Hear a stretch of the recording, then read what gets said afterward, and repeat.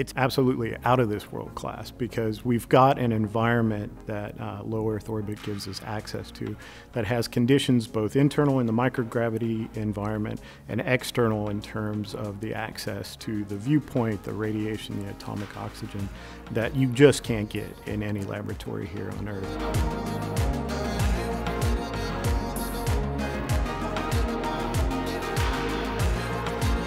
We're really hoping that all of these investigators who come on board not only learn what they were hoping to learn, but make these wonderful discoveries along the way.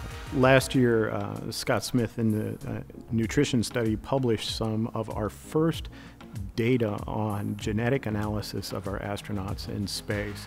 And this analysis is really the first use of genetic data on board the space station. It's an amazing paper, and it's great, and it's related to the vision loss problem, which is one of our top tier issues that we have.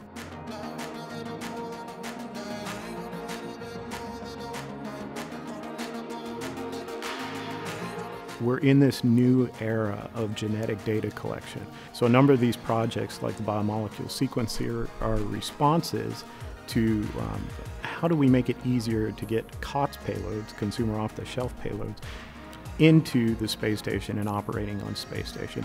The end result of that is we get to these next generation devices earlier, and we are able to get the data back to the ground quicker for the experimenters to verify and validate their hypothesis, and then come up with that next follow-on investigation that may really hold promise for the future. Subscribe for more space.